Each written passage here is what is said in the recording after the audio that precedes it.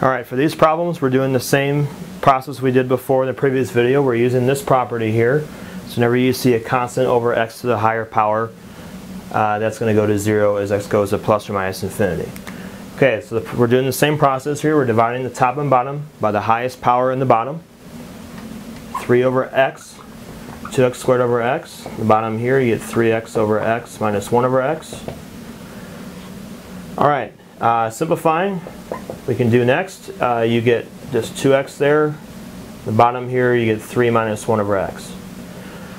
Anytime you have a constant over x to a certain power, that's going to go to 0. So in this case, when I plug the infinity in, I do get a 0 for that one, but this negative 2x, technically I can think of that as negative 2 times infinity. I can think of that as putting an infinity in there in that case. In the bottom, I have 3 minus 0. Again, that's going to go to 0. We're using that property. Now, what's left here is you get 0 minus 2 times infinity. Well, 2 times infinity, negative 2 times infinity is going to give you negative infinity. So the answer for this problem is going to be negative infinity. We can kind of think of that as infinite number times a negative that will change the sign and make it negative infinity.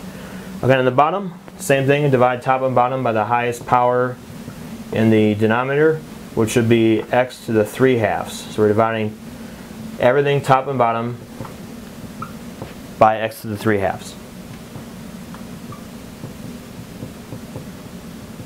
Alright, simplifying it, those are both going to cancel out and you get a 5.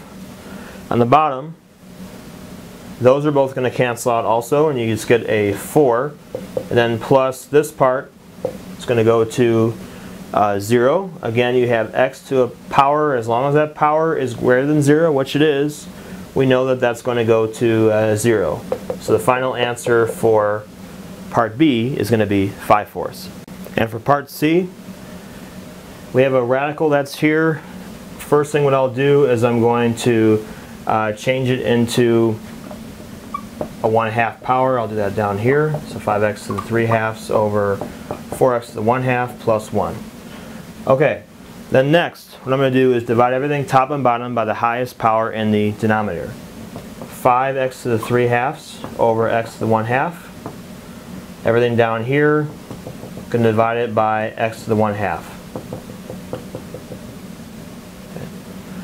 Then we can do some simplifying.